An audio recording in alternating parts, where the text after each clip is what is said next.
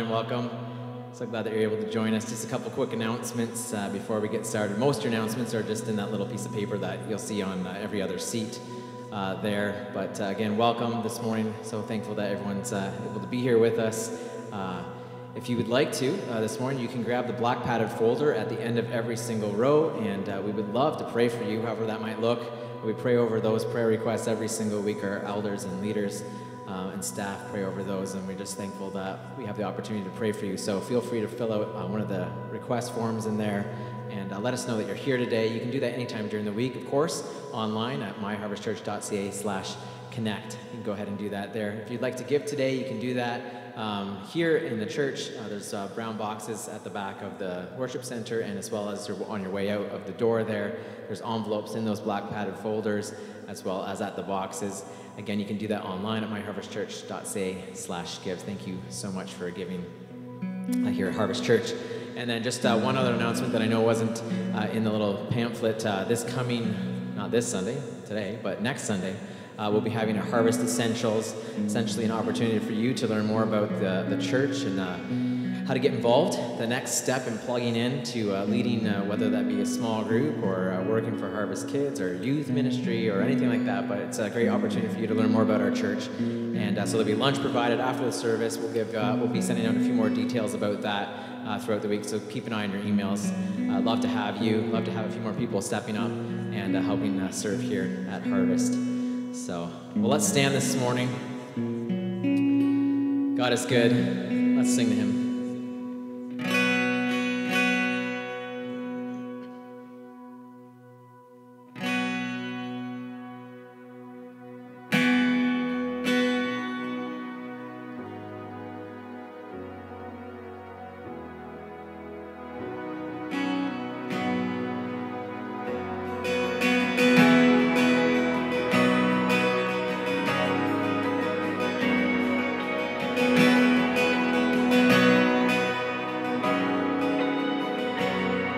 There's a reason why the curse of sin is broken. There's a reason why the darkness runs from light.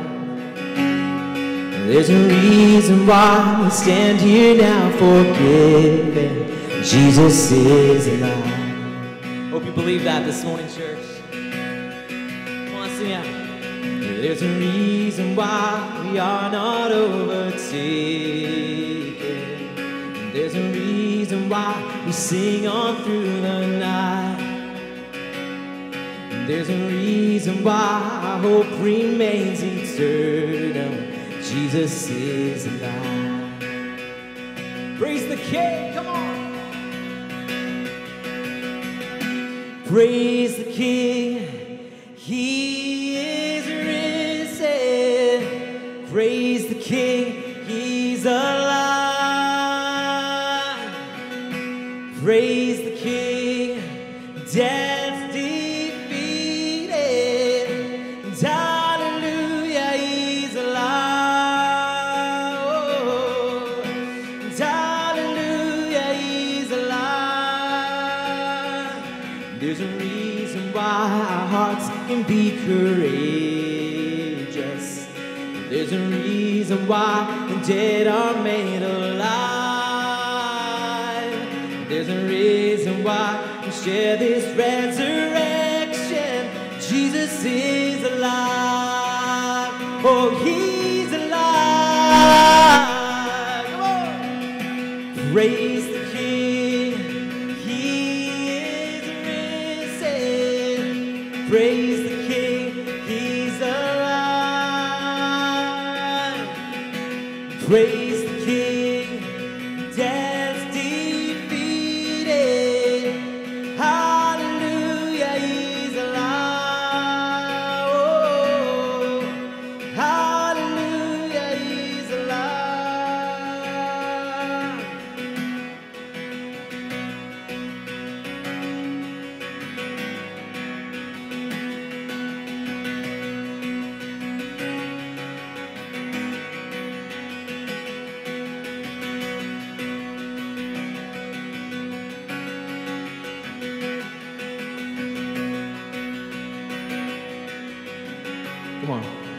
grave could not ignore.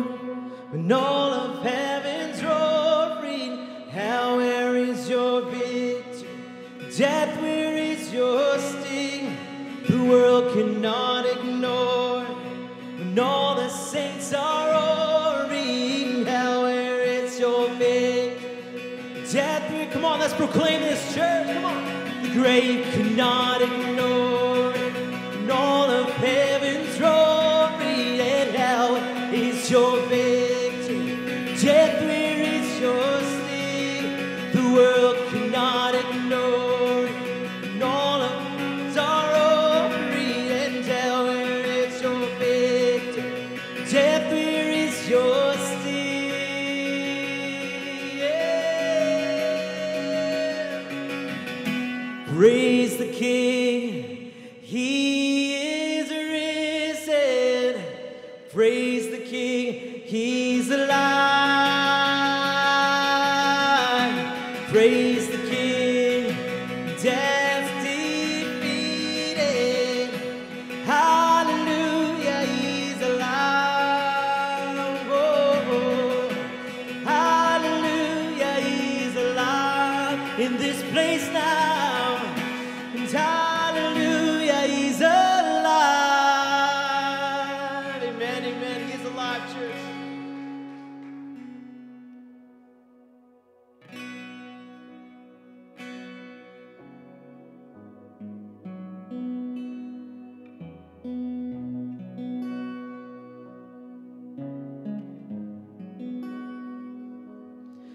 My Jesus, I love thee. I know thou art mine. For thee all the follies of sin I resign. My gracious Redeemer, my Savior art thou. If ever I love thee, my Jesus, 'tis now.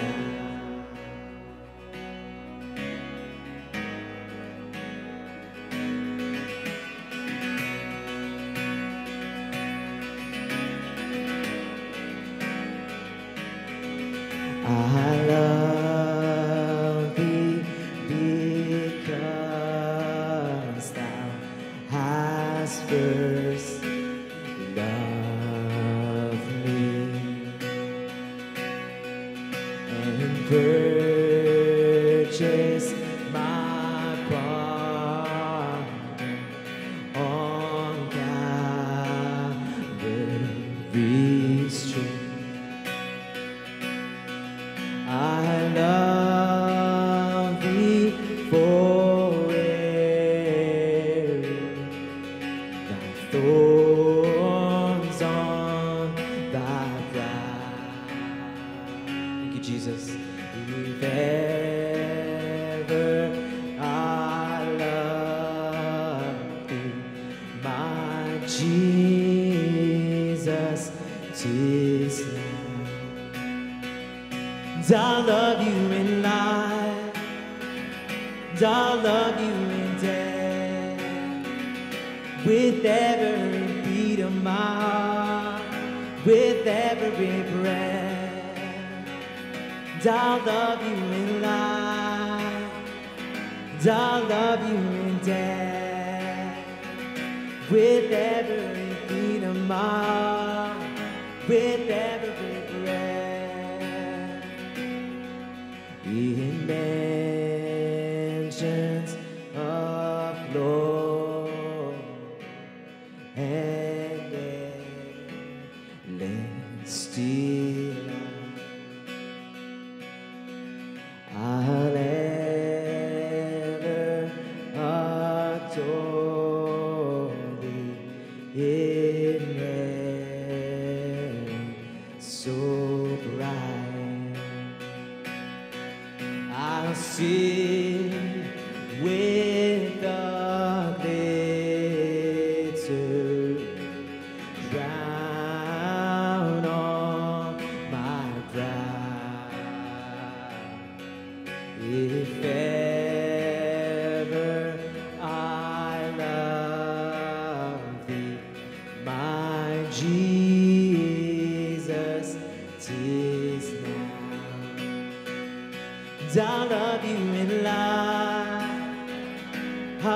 love you in death. With every beat of my heart, with every breath, I'll love you in life, I'll love you in death. With every beat of my heart, with every breath, I'll love you in life, I'll love you in death. With every beat of my heart, with every breath, I'll love you in life, I'll love you in death. With every beat of my heart, with every breath, I'll love you in life, I'll love you in death. With every beat of my heart, with every breath.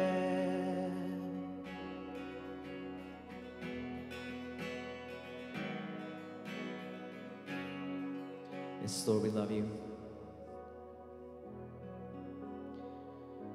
Oh, Lord, we pray this morning that those words that we just sung would be true, that we could say that in our hearts, that we love you in life, we love you in death, with every beat of our heart, with every single one of our breath. God, thank you. Thank you for your Son, Jesus, who died on the cross and rose again, Lord.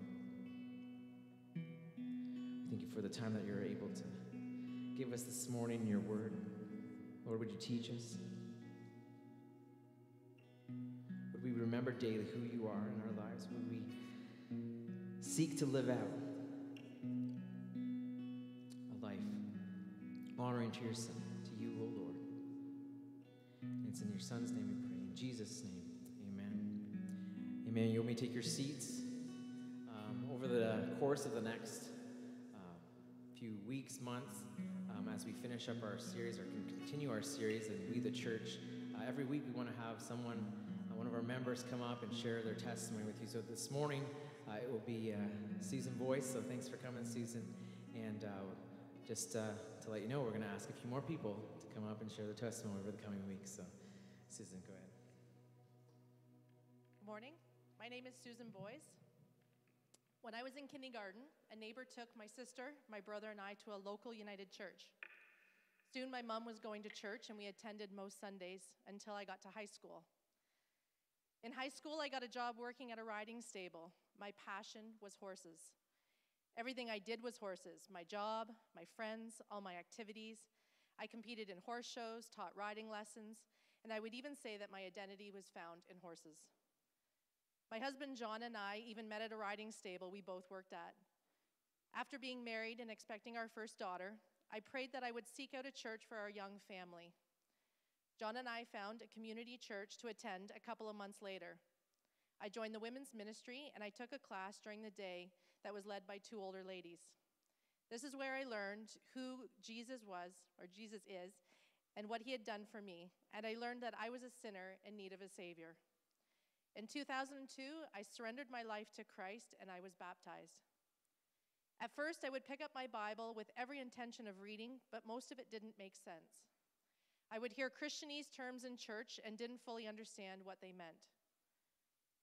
But God was faithful, and he continued to draw me in. Over the next few years, I attended women's ministry meetings, I volunteered in children's ministry, and I was a part of a small group. Slowly, through my many intentional relationships, serving at church and attending regularly, my knowledge was growing. At our previous church, small groups were designed so that there was intentional, accountable discipleship. Here I learned more knowledge, but more importantly, I learned that none of the knowledge was good unless it transformed my heart. I learned that God had learned that God had forgiven me, but now I had to forgive myself. I had to let go of my past. Horses was something I now participated in, but my identity was found in Christ.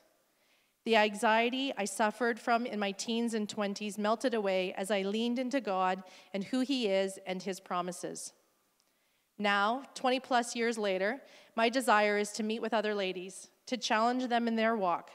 Now I seek to know God on a personal level, and I allow him to convict my heart, and even though I make mistakes every day, I know that I am forgiven when I seek him and ask for his forgiveness.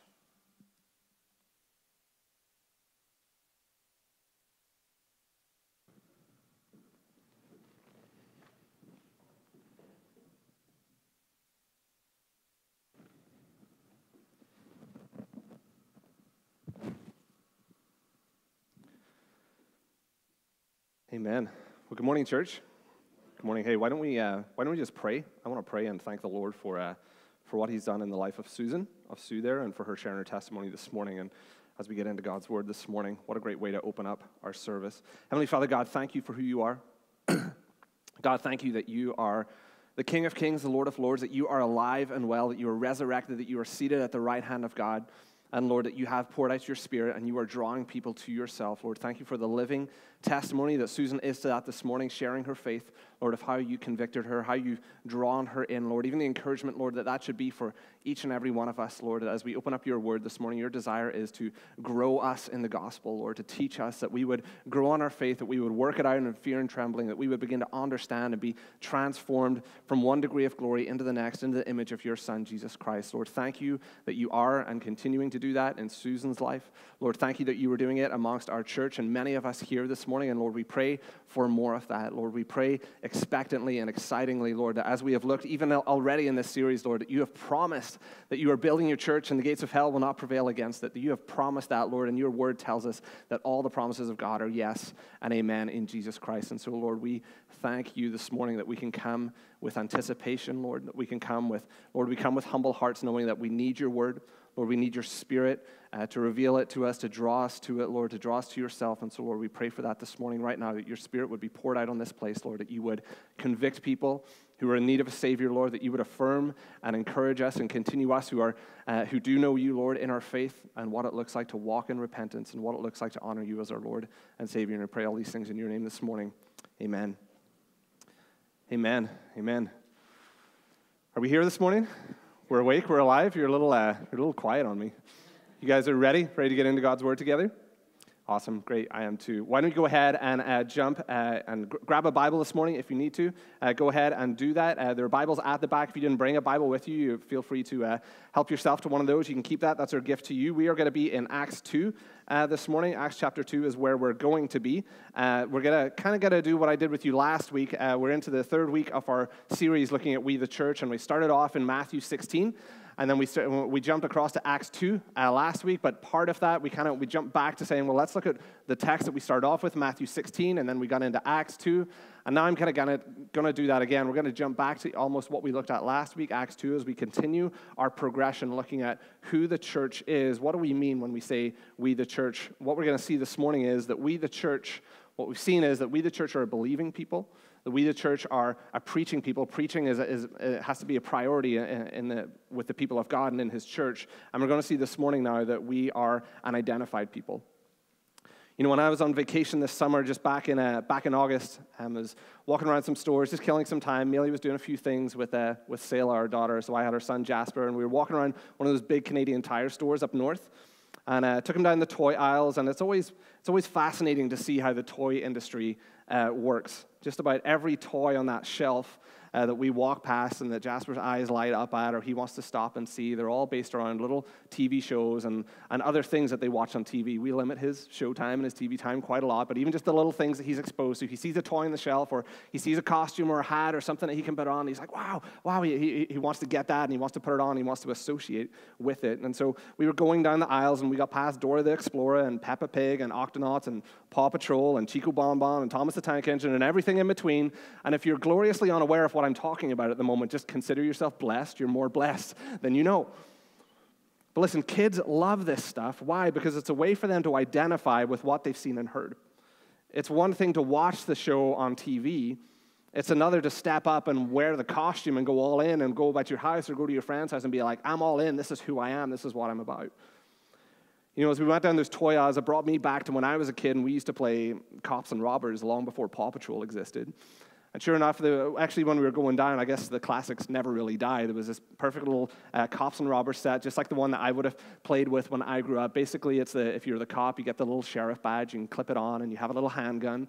And then there's also the robber outfit, so he's got the mask, and he's got like the double-barrel shotgun. Like, my money's on the robber if anything actually goes down. But I used to like to be the cop. I used to clip the little badge on, and it said, serve, protect, defend, and you would run around, and that was your identity. There was just something powerful and meaningful to that, to be able to clip something on you and say, that's who I am. It affirmed for me my identity in that moment, even if it was just make-believe at that time. There's something powerful about bringing an invisible identity into a visible, tangible reality that we can identify with. And it's not only wanted at times, maybe in the life of our kids, but I would say this, it's also needed at times. Often it's essential and needed as we grow up, as we are out in society, that people have a way of signifying who they are and what they do. You think about OPP and paramedics and firefighters, they all wear uniforms. Go into the hospital, nurses have ID badges. You even go to order your food, McDonald's, Tim Hortons, DQ, they all have their own colors and uniforms. Retail stores have the way of identifying their associates, so you know who's working and who's on and who you can ask questions to. Sports teams have their own jerseys, all created to identify people. There are times where it's important to identify who someone is and what they're doing. And I hope we could all agree with that statement, that there are times that it's important to identify who someone is and what they're doing. And as we get into God's word this morning, here's why I say all of that. What we're going to see this morning is that God thinks so too. God thinks that it is important for us to be able to identify as a church.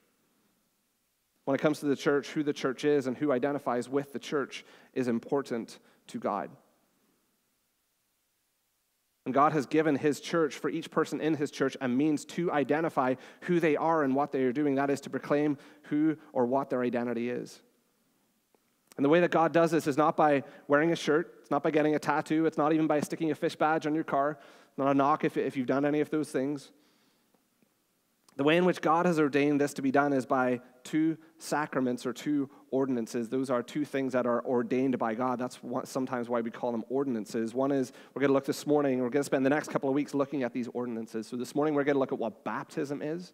Why does the Lord instruct baptism? And then the second ordinance that we see commanded in Scripture is the Lord's Supper or communion. And so we're going to take a week to look and study that as well. As we do that, as we kick off this morning, I want to stress this to you. There are only two sacraments that are given and instructed by God. That is taught by Jesus Christ himself through Scripture. Two sacraments, two ordinances that we see given to us as believers in Jesus Christ to carry out. And I want to stress that this morning because maybe you've had a different upbringing in church. For example, maybe some of you have been raised in the Roman Catholic Church and they practice 7 sacraments. Yet if you truly search and study God's word, you'll see that Jesus Christ instructed his church to carry out 2 acts of identification with him.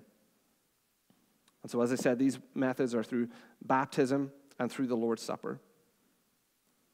And so the reason I want to look at ordinances with you now in this church series as we continue to progress through our study of what is the church, who are we, the church, is that this is the very next thing that we see clearly happening in the church from where we left off last week. Like I said, week 1, we've seen that the church is a believing people. In Matthew 16, that's where we started off. Jesus looked at his disciples and said, who do people say that the Son of Man is? And some of them said, well, John the Baptist, and others say Elijah, and others say Jeremiah. But then he looked at Simon Peter and he said, but who do you say that I am? And we looked at that, and what was Simon Peter's confession? He said, you are the Christ, the Son of the living God. He said, you are the Christ, that is Christos in the original language. It means you are the Messiah, you are the chosen one, you are the only one. That is what Peter is confessing in that moment, that Jesus Christ is the only person, the only way that we can be reconciled to God. Jesus Christ himself said that. He said that he was the way, he's the truth, he's the life. And that nobody can come to the Father except through him. And the reason that is because all of us, the gospel tells us that all of us have sinned. That all of us are separated from God. That all of us have this problem of sin, that we cannot be reconciled to a holy, righteous God. That means a God who will rightfully punish sin. And we have all sinned. And so this is why Jesus Christ is the only person that can take care of our sin, that can reconcile us to God, because he was the only person to come. And the Bible tells us in him there was no sin. He was righteous. He was pure. He was holy. That is why John the Baptist, when he seen Jesus coming, he said, behold the Lamb of God who takes away the sin of the world. Behold the sacrifice of God, because Jesus Christ was the holy, righteous one, the Lamb of God who could take our sin, that could deal with the problem that we all have that nobody else can deal with, that no amount of money can deal with, that no amount of family can deal with, and that not even your spouse can deal with.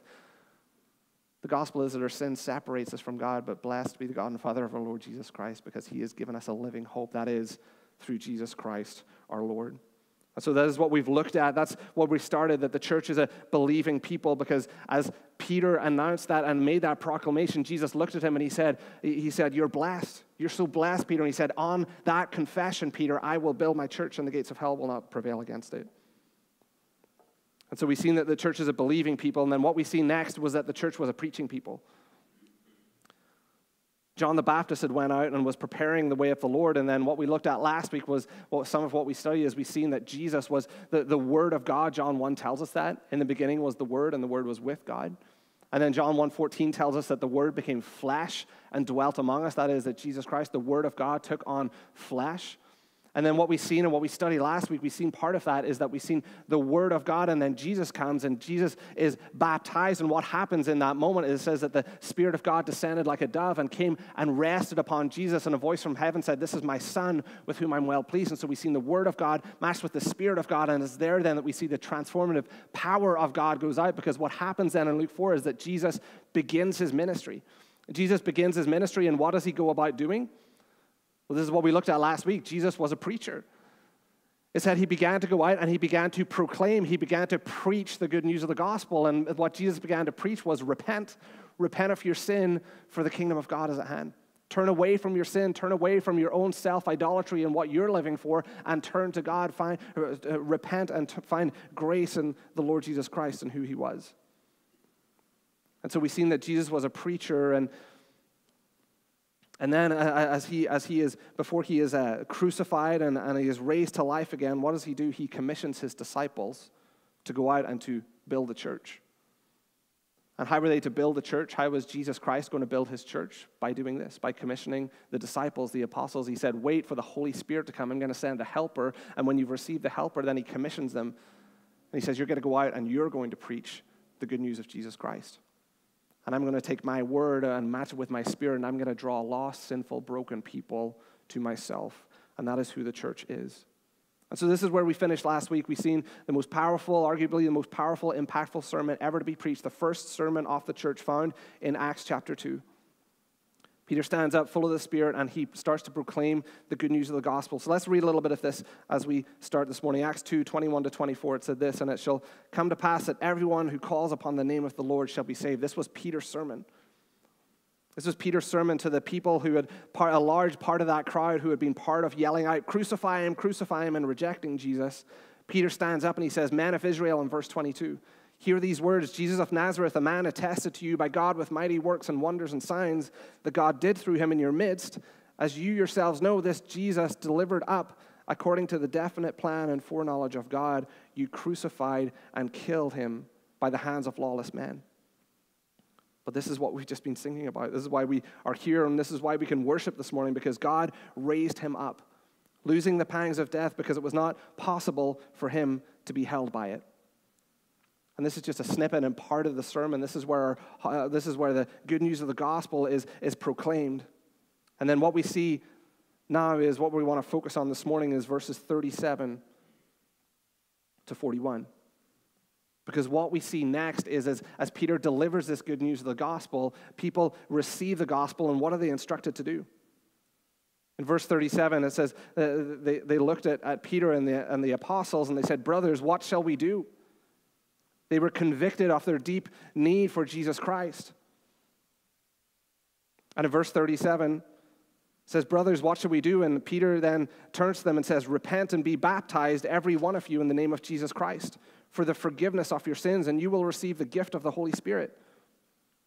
He says, this promise is for you and for your children and for all who are far off, everyone whom the Lord our God calls to himself.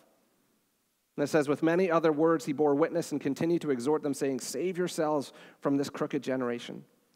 So those who received his words were baptized, and they were added that day about 3,000 souls.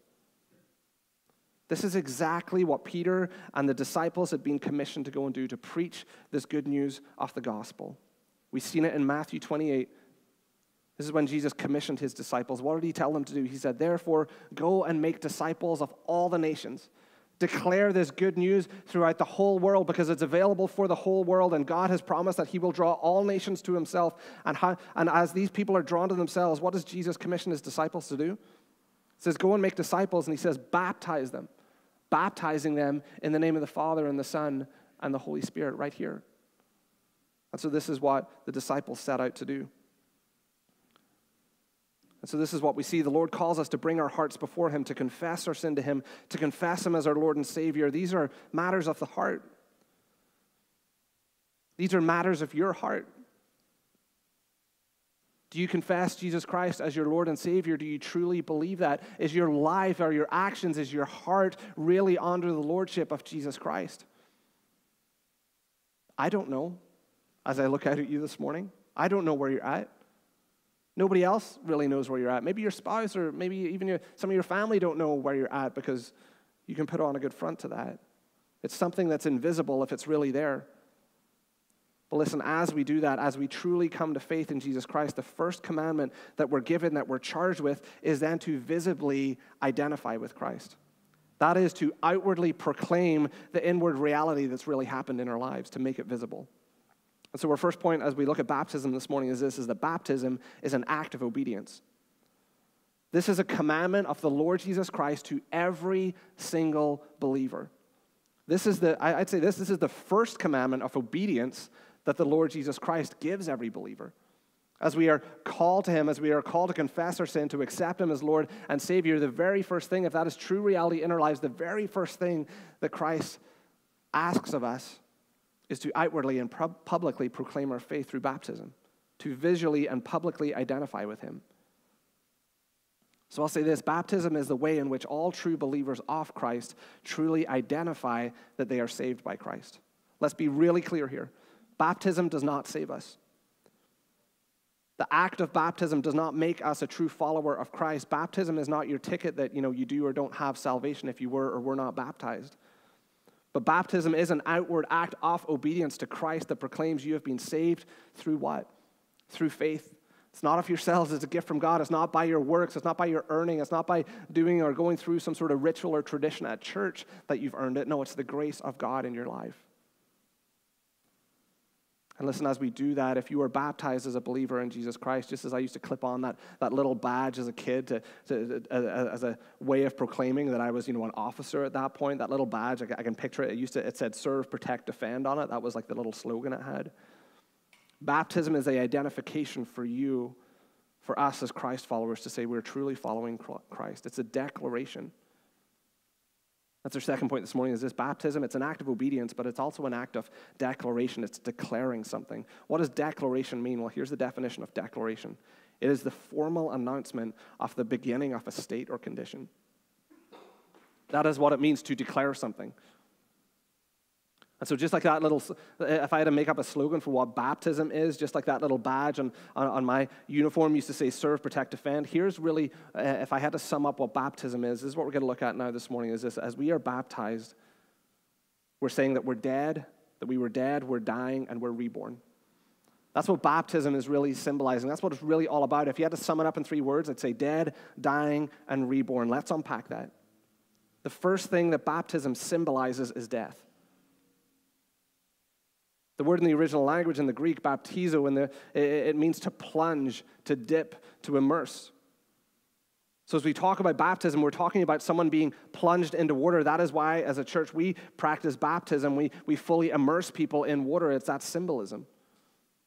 Here's the thing. When somebody goes underwater and doesn't come back up, what happens? They drown. They die. You can't breathe. Their body's recovered and they're buried. Why? Because they died.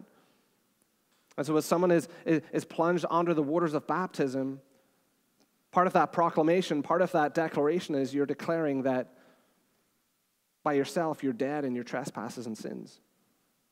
Baptism is firstly signifying death. That's what Ephesians 2:1 tells us. It says we are dead in our trespasses and sins. But not only that, I'd say this, the water of baptism has an even richer symbolism than simply symbolizing the grave. The water of baptism points directly to God's judgment that comes upon unbelievers. You see it at various points in the Bible. God's judgment came in the form of a flood against the unbelievers in Genesis 7. It was God's judgment that came against Pharaoh and the Egyptians as Pharaoh hardened his heart against the Lord. You can read about that in Exodus 14. God wiped them out with water. Jonah even was thrown into the depths of the ocean because of his disobedience against God, and then graciously and miraculously spared and brought up onto the shore as a sign of the resurrection. And so baptism, our confession as Christians, is that we should rightfully fall under the judgment of God. That we've all sinned, and God is so holy, and God takes sin so seriously that it is rightfully punished by death. That's what Romans 6:23 tells us. It tells us that the wages, the earnings of our sin is death. Listen, that is why we have to confess Jesus as the Christ, as our Savior, as our Messiah, because without him, we are dead. We are spiritually bankrupt. We are dead in our trespasses and sins. And this is why Jesus came, to forgive us our sins. This is our greatest need. This is what Christ has met for us through his death, through his substitutionary atonement, through his payment for our sins on the cross and being raised to life. This is what Peter preached back in our passage this morning, Acts 2, look at 38. It says, Peter says, repent and be baptized, every one of you, in the name of Jesus Christ. Why? For the forgiveness of your sins. This is your greatest need this morning. No matter what is causing you anxiety or difficulty or worry in your life, or what you think you need to get sorted out in your life, listen, the greatest need for all of us is to be forgiven from our sins. And so just as Christ died for us, we are to associate with his death. Then listen, this is the command. It says, repent and be baptized. So as we repent of our sins, what we're saying is, I don't want that dead life anymore. Repenting means to turn away. We're turning away from that sin that leads to death, that life, the old me. What we're saying is that old me is dead. The old me without Christ is dead when we come to faith in Jesus Christ. And so that's why baptism only doesn't symbolize death, but it also symbolizes, and it's also a proclamation that we as Christians, we were dead in our trespasses and sins, but now what we're practicing doing is we're practicing dying. We're practicing dying to ourselves, to our flesh, to our old way of life. And that's good news. That's a good path to be on. If the wages of your sin, if your old sinful life leads to the judgment of God, listen, in repentance, what we're saying is, I'm dying to that life. I'm dying to that life that leads to death. I'm dying to that life that separates me from God. I'm practicing dying to my old way of life that leads to death. What we're proclaiming is the days of me living for my own lusts and passions and desires and wants and me being king of my life, that's dead to me. And that is why we're called to repentance. Listen, Romans 8:13 says this. This is a warning that I believe some of us need to hear this morning. It says this, if you live according to the flesh, you will die. Listen, some of us right now are living according to our flesh. We're rejecting who Jesus is. It's not that important to us. We'll sleep through the message. We'll sleep through the gospel. We've heard it too many times. Yeah, okay, maybe later. Maybe once I've lived however way I want to do. But listen, this is the warning of God. If you live according to the flesh, you will die. But then there's this glorious invitation of good news. But if by the Spirit of God you put to death the deeds of the body, you will live. This is life and death. This is what we sang this morning. I'll love you in life. I'll love you in death. Why? Because Jesus Christ does this. Whenever we give our lives to him, it says we're deemed holy, and God gives us his Holy Spirit, and that's the power whereby we're able to put to death the deeds of the body. How many people say, I can't come to Christ because, I got to get my life figured out, or if I made a profession of faith, or if I got baptized, then I might go back and I might mess it up and I might not live this perfect life, and so I'll just never do it and I'll never follow Christ because I can't do it by myself. Absolutely, amen. You're actually getting part of the gospel. You won't do it by yourself. You will never be good enough by yourself. You will not be able to conquer sin by yourself. But the good news of the gospel is this is why the helper comes. This is why we're promised the Holy Spirit for every believer. The Holy Spirit is poured out. And it's by the power of the Holy Spirit that we die to our flesh. And it's by the Spirit that we're drawn in to love the commands of God and see them as our loving protection and our guide, and we meditate on his word and we love it. And as we do that, as we die to our flesh and live in the Spirit, listen, this is the life of a true believer that's acknowledging Jesus Christ as our Lord and Savior. And here's the good news of the gospel: you will live. You'll have eternal life. And this is what Jesus Christ calls us to. This is not optional. If you are a true believer in Jesus Christ, this is how you live your life. If you are truly justified, that is bought by the precious blood of Jesus, you will be sanctified. You will be made more and more into the image of Jesus Christ. You have to have a passion for that. You have to have a desire for that. Those are the fruits of true saving faith. Jesus himself told his disciples in Matthew 16, just after that passage that we read again, as Peter declared him as the Christ. Later on in Matthew 16, Jesus says this: if anyone would come after me, let him deny himself and take up his cross and follow me. For whoever would save his life will lose it, but whoever loses his life for my sake will find it. What's Jesus talking about? He's talking about dying to ourselves. He's talking about repentance. He's talking about, listen, if you're going to die to your old way of life, if you're going to lose your life for my sake, you'll find it. You'll find eternal life. If anyone would come after me, it says, let him deny himself. Let him die to himself. There is a cost to following Jesus Christ. The gospel is freely offered to all. It's a gift that we accept, but part of that, and Jesus Christ talks about the cost of discipleship, there is a cost. It's to deny ourselves. When the world says that whatever you want to do, whoever you want to be, whatever you want to pursue, just go after that and live it out and love for it. Listen, the call of the gospel is, no, we need to die to our flesh and live by the Spirit of God. And this is what Jesus Christ says. He says, take up, if you're going to follow Jesus Christ, you got to take up your cross. You got to take up your cross and follow Christ. Listen, when Jesus is talking about picking up your cross and following him, he's not talking about wearing a cross around your neck and continuing on with life as you want. When Jesus says that if you're a true Christ follower, you have to pick up your cross and follow me, he's not saying, well, find a pretty cross to hang in the rearview mirror of your car, or find a beautiful one that you're going to put in the mantelpiece at home. Jesus here isn't talking about interior design or jewelry choices. It's not love it or list it. It kind of sounds like I'm joking, right? But listen, this is what many people reduce the cross to in their lives. Perhaps that's really the place that the cross has in your life. Perhaps that actually accurately describes the place of the cross in your life at the moment. Does the cross have a place in your home or around your neck, while instead of living for Christ, you live for yourself? Who is the king of your life? Who is the Lord of your life? What is the source of your happiness? Where do you find greatest importance, and therefore, what do you labor the most to achieve or protect? What do you invest your time and your money and your efforts and your thought into? What's most important to you? Is it your job? Is it your bank account? Is it your image? For some people, it's your reputation. Perhaps it's a whole mix of those things. Perhaps it is that your sense of value that's found in other people is your Lord, therefore it's dependent upon other people.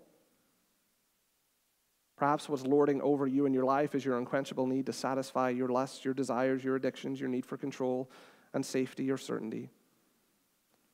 So the question we have to ask ourselves and challenge us with is this: how is your life today radically different because you've chosen to die to yourself and live for Christ? I want you to think about that this morning. If you are a true Christ follower, if you're evaluating yourself, am I really following Christ? How is your life today radically different because you've chosen to die to yourself and follow Christ? It should be. It should be different. Because the Bible tells me that my heart is deceitful above all things and it's desperately wicked. It says, who can know it? It's saying, I don't even know. We are not even aware of the depths of depravity of our own heart and where it leads us to and what idols that we're going to chase after. So left to myself, that is where I will go as a man. And so that is why each and every day we are called to repent, to live this out each and every day. Each and every day I get up. Each and every day you get up as a Christ follower. We have to decide, are we going to let the Lord be the Lord of our lives? Are we going to practice dying to ourselves daily, repenting, walking out obedience with Christ? Listen, the older in your faith you get, the more obvious that question should be to answer. Listen, that command that's given by Jesus, it's in the midst of the Roman Empire, where the cross was the most brutal, terrible, inescapable method of dying. If you were judged to pick up your cross, there was only one thing that was happening to you. If somebody seen somebody walking through the streets with a cross laden on their back, they had picked up their cross. There was no escaping the fact that you would look at that man or that woman and saying, they are on their way to die. And the stakes couldn't be any higher. And Peter declares to the people through the sermon in Acts 2 that we are to repent and be baptized.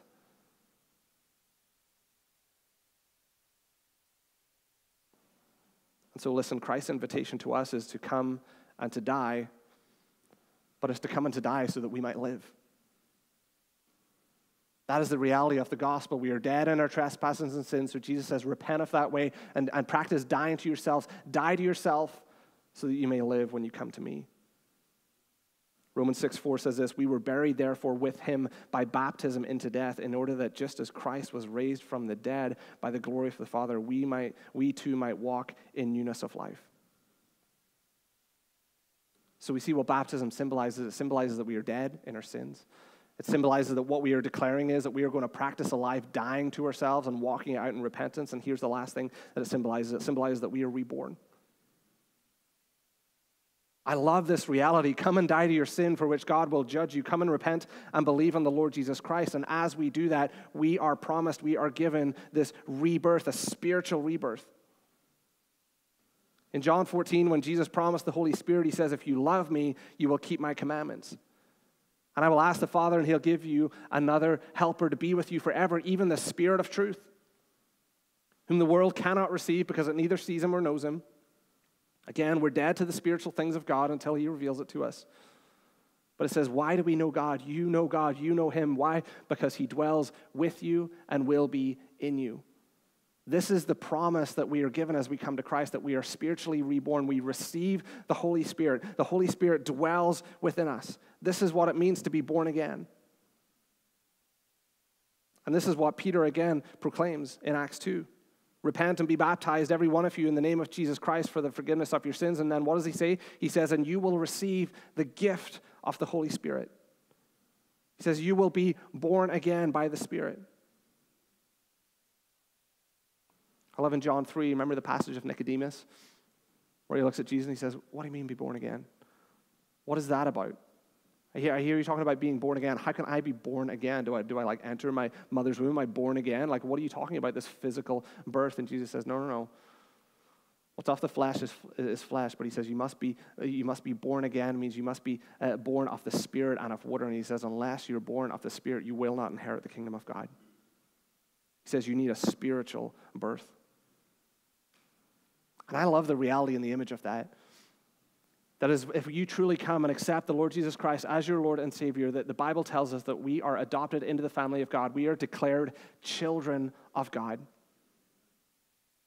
says we're children of God, and so we are.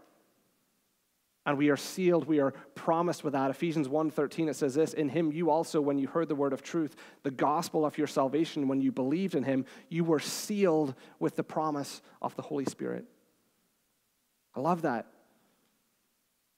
You know, the reality that means for us is that God does not reject or abandon his children. That whenever we come to a true saving faith in Jesus Christ, we are sealed eternally by the promise of the Holy Spirit. The Holy Spirit doesn't come from us and doesn't go from us, and we were the children of God and then we're not. No. We're declared children of God through our true belief in Jesus Christ.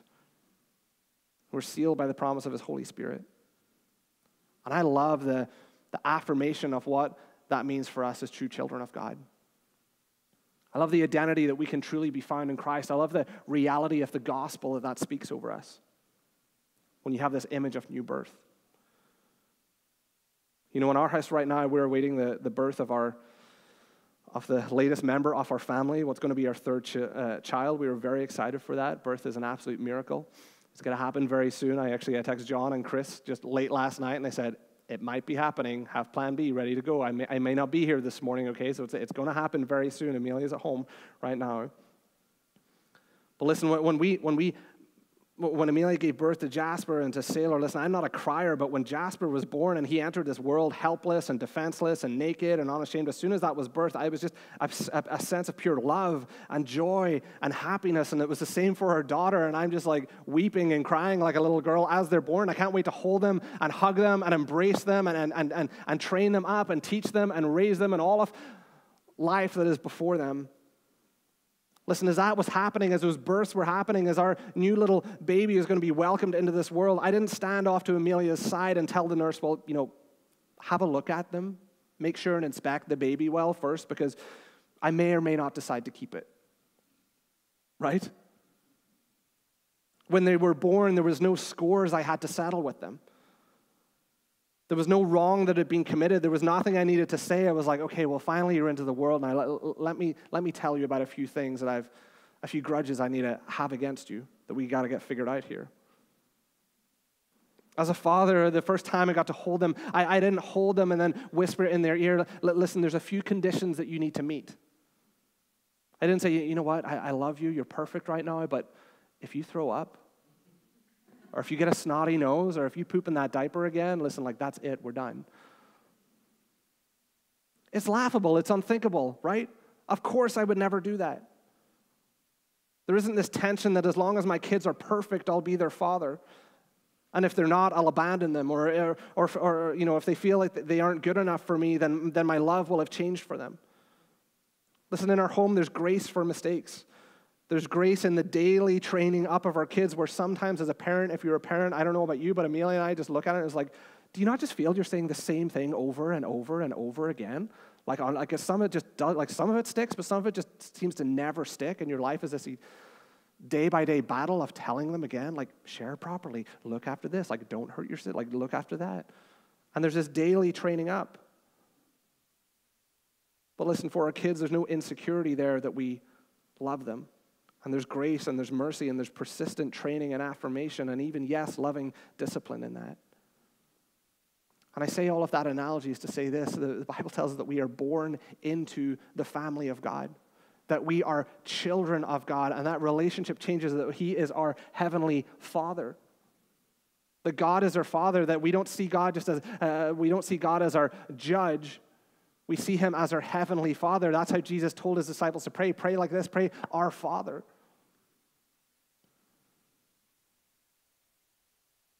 And you laugh at what I say to be like, well, of course I wouldn't say to my kids, well, if you mess up, I'm not going to love you, or I'm going to abandon you, or we're out of step now.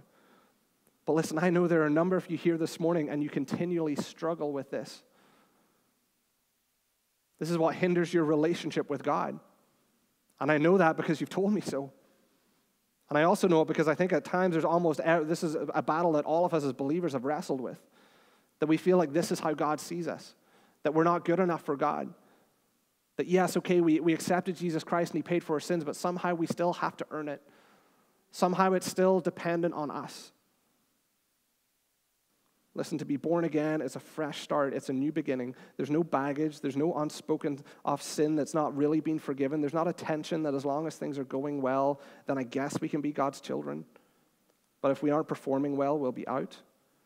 The Bible tells us we're clothed in robes of righteousness. We are children of the King. We are adopted into God's family. And there's no condemnation in that for those of us who are in Christ Jesus. That's the powerful working of God. That is the reality of our faith. And listen, as we stumble, as we sin, as we get things wrong, that means that we don't try to sweep it under the rug. It means that we come to our Heavenly Father and we repent of those things and we confess those things and we move forward in love and grace and mercy, knowing with confidence that God is who He says He is, that He's our Heavenly Father, and that we can walk in the truth and the freedom of the gospel. And that's a beautiful reality that many of us need to hear time and time again. You know, Acts 2, we looked at last week, read it again. It says at the end of the passage that about 3,000 souls were saved that day. I don't know about you, but when I read that, you could read it on the surface and say, that's a lofty claim to make. So Peter delivers this awesome sermon, and there must have been thousands upon thousands upon thousands of people there. It says 3,000 people gave their life to Christ, so there had to be, was there 6? Were there 10,000 people? A huge crowd there. Whoever writes this down, do they look out at the crowd and do they say, probably about half of the people accepted Christ today. Let's say 3,000 people gave their souls to the Lord. No, of course they didn't. How are they able to know? How does God's word tell us? How are we able to see this as a historical fact, even written down and recorded, that there were 3,000 people that gave their lives to the Lord? Well, it tells us why, because it says that those who received his word were baptized.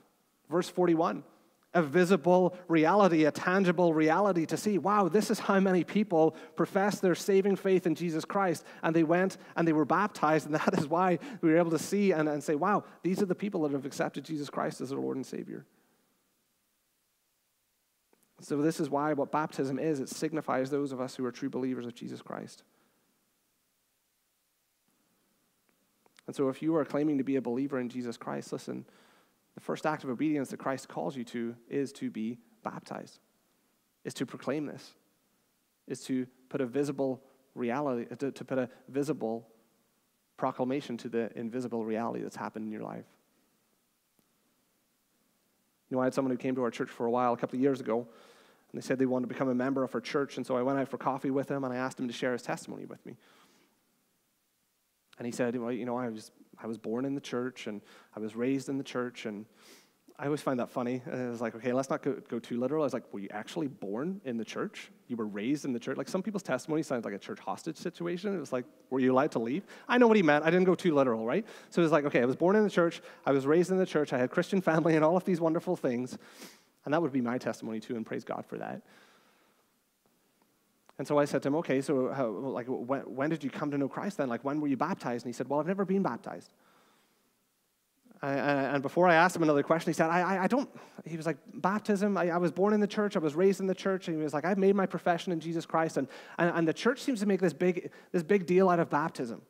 And I never got this idea of, you know, why this is such a powerful statement, and this has to be your testimony that you get up and you're baptized. And he was like, my testimony is at work when I share my faith with other people, and how I live my life and how I conduct my business, and that's how I testify, and that's how I glorify Jesus Christ. That is my testimony. I don't understand what the big deal with baptism is, so I've never been baptized, but I want to become a member of your church.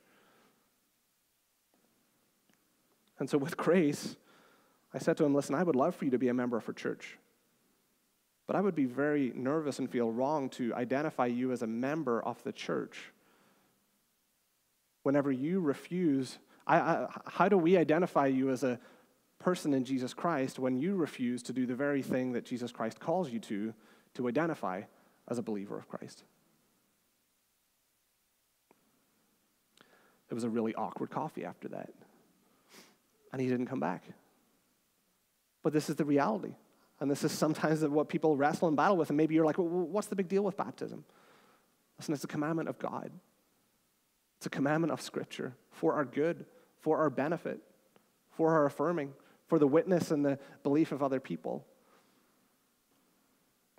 So perhaps you're wrestling, perhaps you're battling, perhaps you would say you have a faith in Jesus Christ, but you've never actually been baptized. And you're like, what do I do about that? Listen, we would love as a church to help you to walk in obedience with the Lord. Come and talk to us. We would love to hear your testimony, to see and to hear what the Lord has truly done in your life, because like we said, baptism doesn't save you, but it's a proclamation that you have been saved. And so if you're hearing this and you're like, man, I actually do need to be baptized, then great. We would love to baptize you.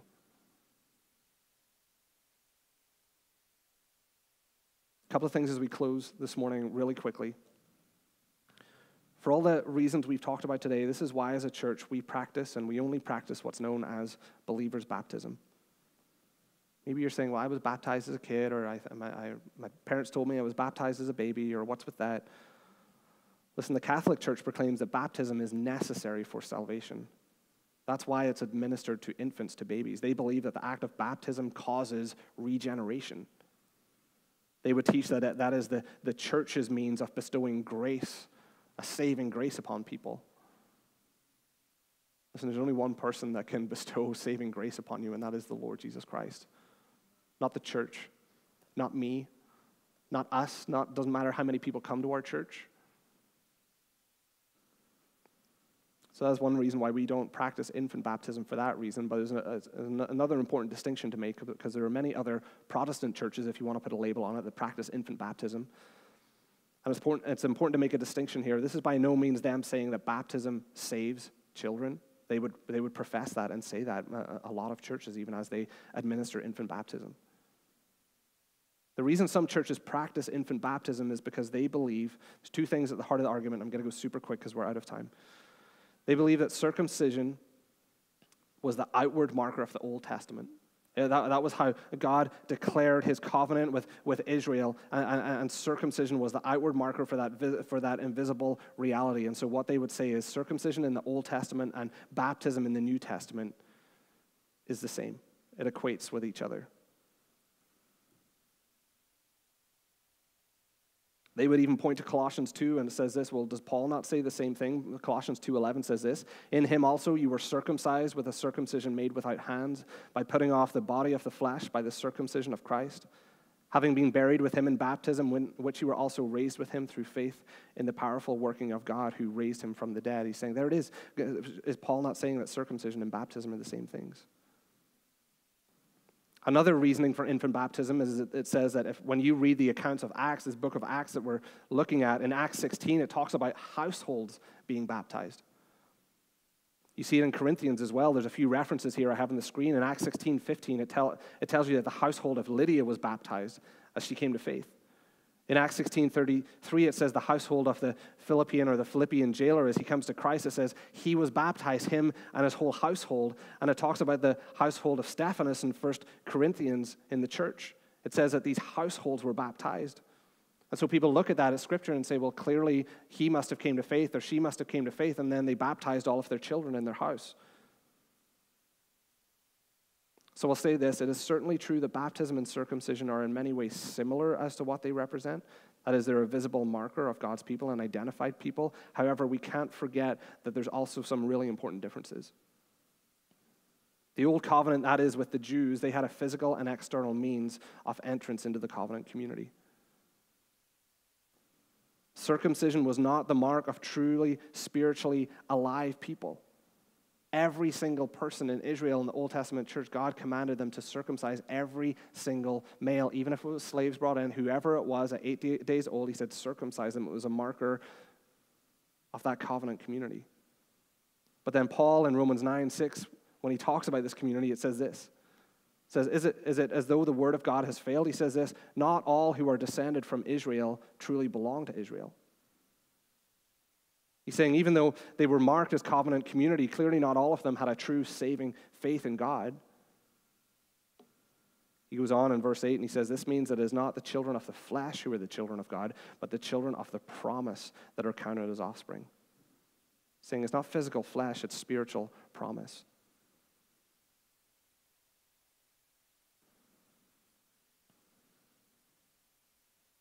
So it's true that baptism is the sign of people's entrance into the church. Well, listen, people enter into the church and are redeemed, and that's a spiritual reality that's given by a spiritual choice that cannot be made by a 1-year-old or a 2-year-old or a 3-year-old, but comes by you bringing your heart before the Lord, and it's your declaration to say, this is where I am before the Lord, and so that is why we practice believers' baptism. What about the household thing? Well, when you actually look at all of those references that I shared with you there in Acts 16, it says he took them the same hour of the night. This is the Philippian jailer. He washed their wounds and he was baptized at once, he and all his family. The 2 verses before that, though, it says this. This is what Paul declared to him. He said, believe in the Lord Jesus Christ and you will be saved, you and your household. And it says this, they spoke the word of the Lord to him and to all who were in his house.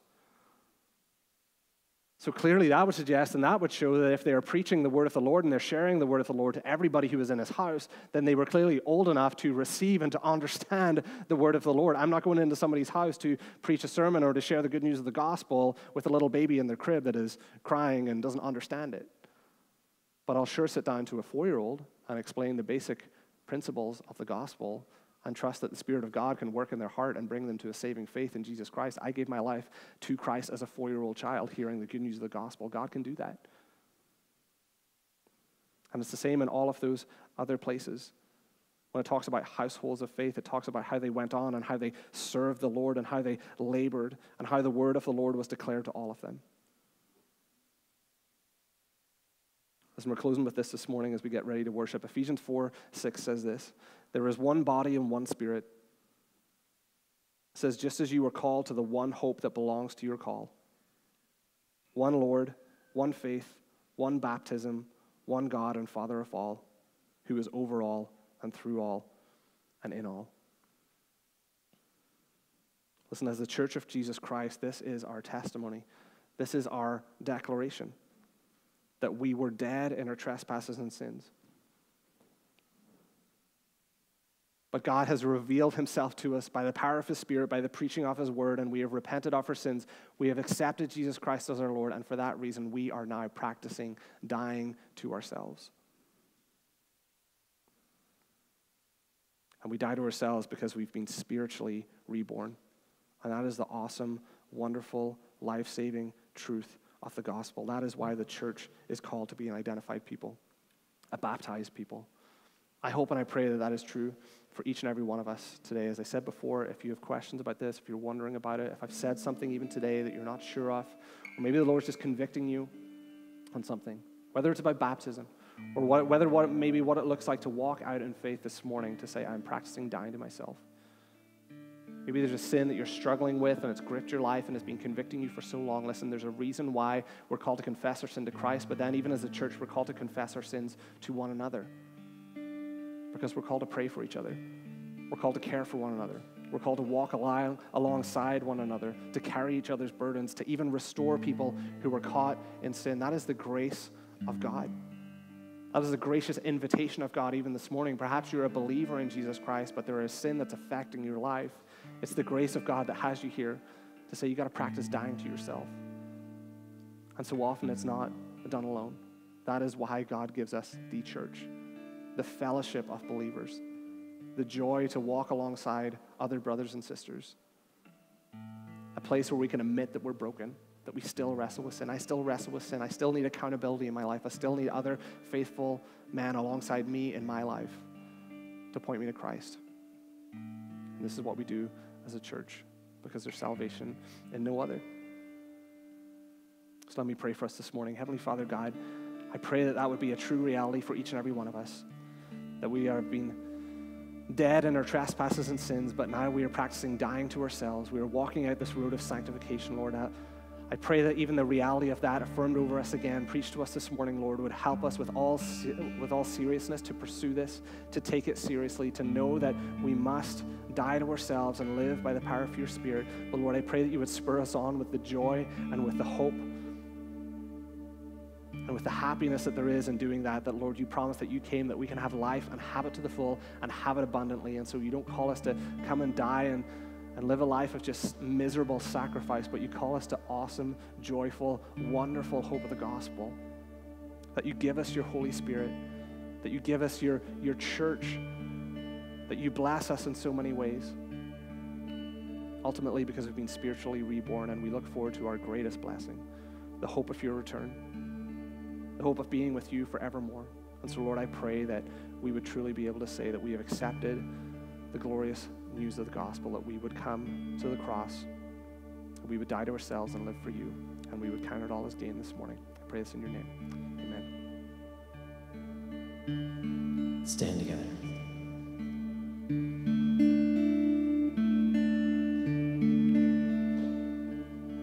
When I survey the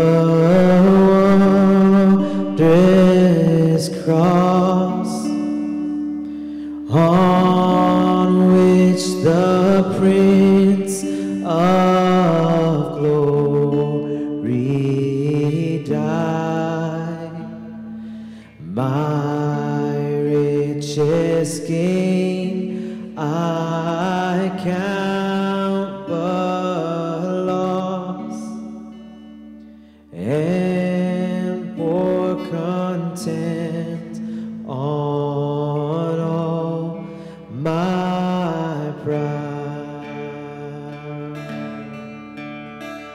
See from his set, his hands, his feet, sorrow and love flow near.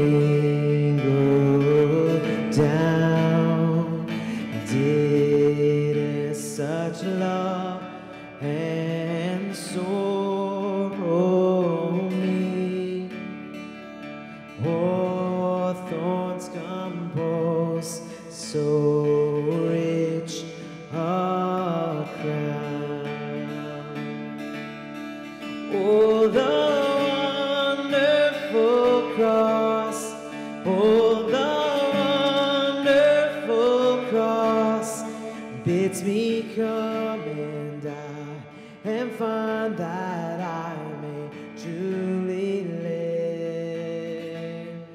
Oh, the wonderful cross, oh, the wonderful cross, all who gather here by grace draw near and bless your name.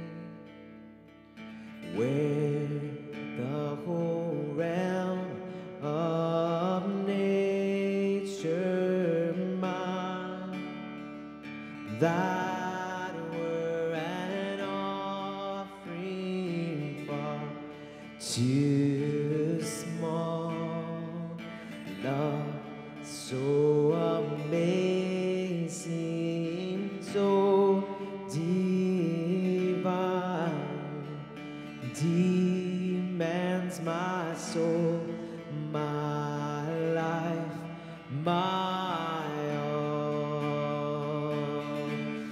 So the wonderful cross, oh, the wonderful cross bids me come and die and find that I may truly live.